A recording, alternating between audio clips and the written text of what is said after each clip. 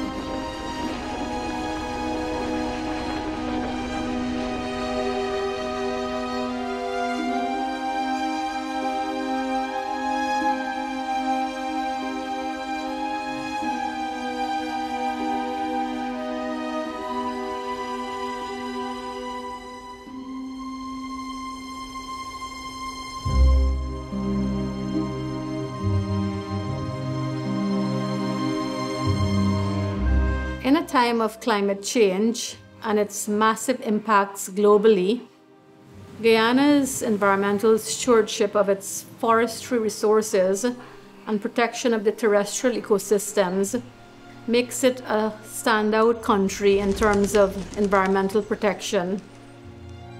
In the Region 1 area of Guyana, which we refer to as the Northwest region, you can find Guyana's largest and most intact mangrove ecosystem in an area we refer to as the Barima-Mora Passage. This area encompasses just under 50,000 hectares, which includes 14,000 hectares of mangroves. Mainly Waraos have used this area for centuries, and they've done so in a very sustainable manner. However, with the developmental pressures in Guyana at the moment, there is urgent need for its safeguarding and protection by the indigenous communities. Having the research center located in the Warao community of Imbotero will not only afford access to international, national, and regional research on coastal and marine ecosystems and their peoples, but it will also, very importantly, contribute to the development of research tourism as an alternative livelihood option for the Warao community of Imbotero that has very little commercial interest in terms of development.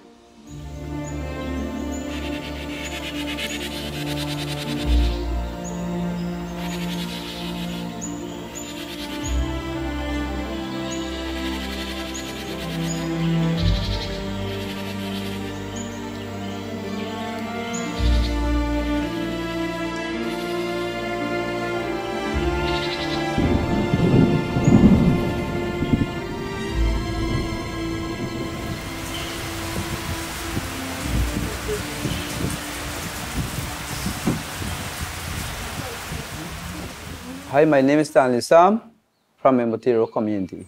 Since the Imbotero community started to exist there, we seen a lot was been done during the past, and from 2022 started a project there, and some of our people in the community also benefiting from the project, and a lot of our youth was been involved. I think that the research center is I also think it will be benefiting in Imbotero community in time to come, because I can see a lot of people can involve in tourists, also like going out doing a tour guide and so on. Tourism in our community is very strange for the first time, but in time to come, the people of Imbotero will learn more about tourism.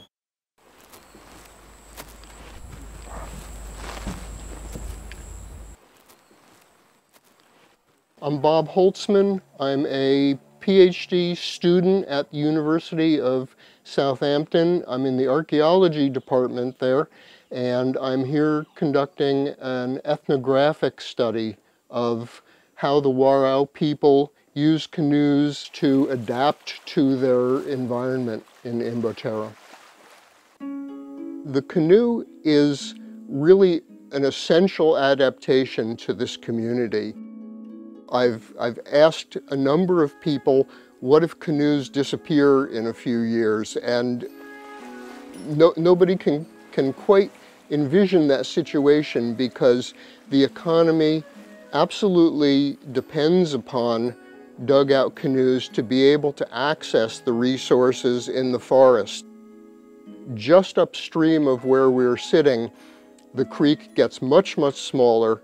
Power boats can't navigate. It's too narrow, it's too shallow, it's too overgrown with foliage. And small canoes are the only way that they can navigate to get to the areas where they will catch crabs, where they will collect hearts of palm, known as cabbage here, where they collect firewood, where they do fishing in the swamp. Without the canoe, none of those things are possible, and this whole village would not be possible without them. Our traditional use is canoe. We use canoes a lot to go in the river, to go in the creekhead. It is comfortable to go in the creekhead. So when entering Imbotero Creek, you will pass families on their way to their farms. You'd pass students in their small canoes with their beautifully painted paddles, sometimes as well, reflecting the rich biodiversity of the place. And you would even pass mothers who are going about their daily chores with little babies. But it's so mind-blowingly beautiful for our international visitors especially, that are often very thrilled by the experience of having our research center located in the midst of this incredible community that has kept their traditional ways intact. And right across from the Imbotero Research Center, you have a line of Warao stilted houses where you're literally living in the midst of their daily activities.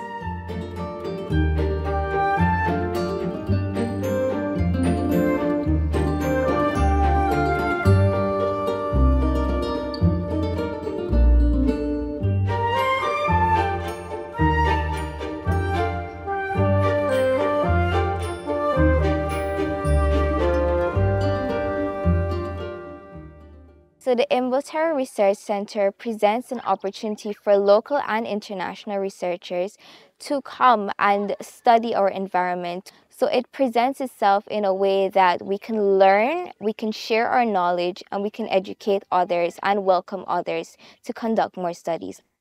My name is Sarah Singh, and I am a final year research student at the University of Guyana, Faculty of Natural Science in the Department of Biology program.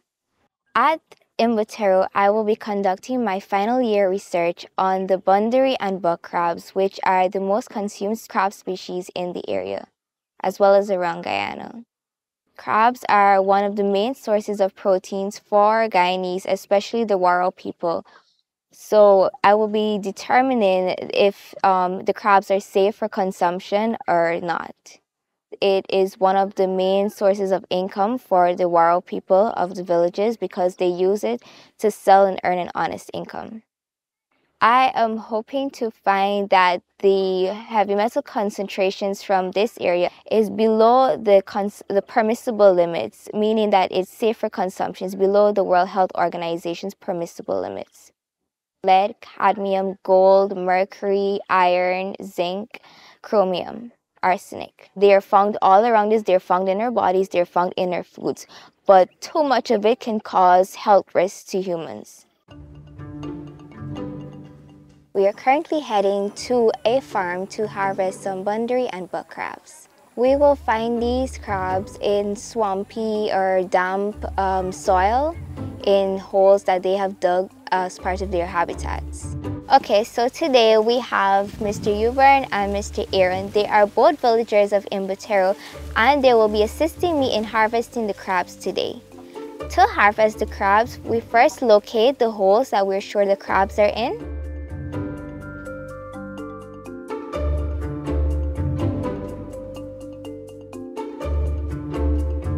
We take the cutlass to chop the palm leaves and stuff the holes with them to block the crabs from escaping. After waiting for some time, we come back to the holes and remove the mud, remove the palm leaves, stick our hands inside of the holes to harvest the crabs, or we can use this fork stick, which is from the mangrove plant.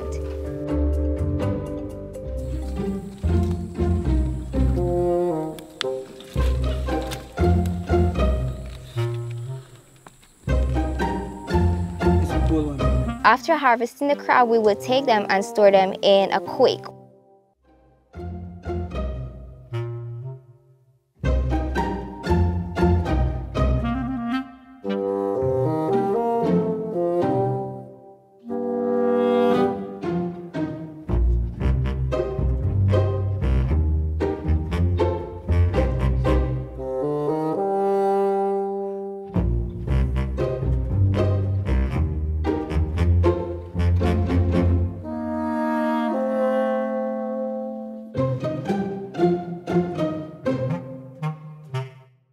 The Imbotero Research Center has proven itself invaluable in yielding very important research already within the first 2 months of its establishment.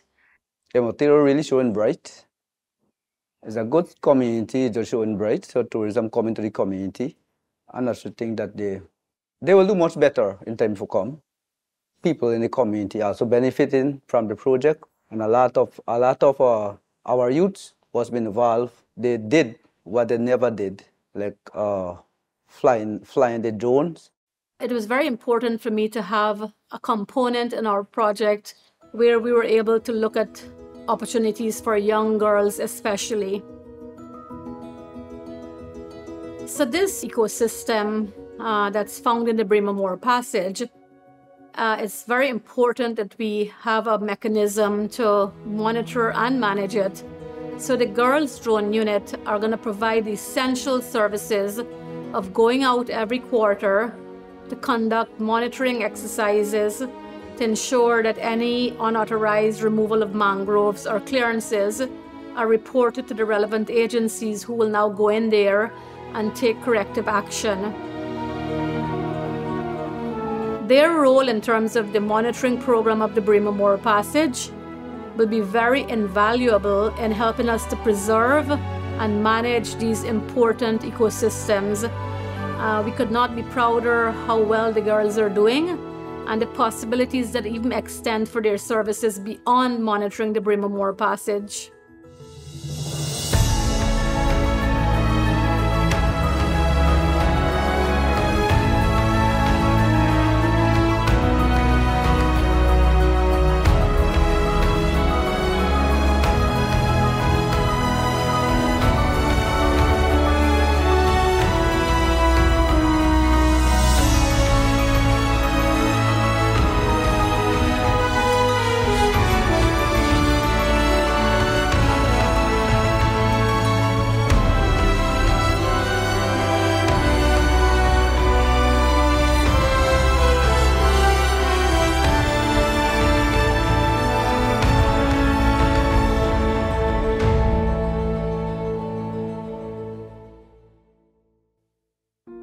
In a time when science is needed to drive all of the policy-making decisions, not only at the national but also at the community level, we are very proud that we have played a small part by having Guyana's first coastal and marine research center in the beautiful village of Imbotero.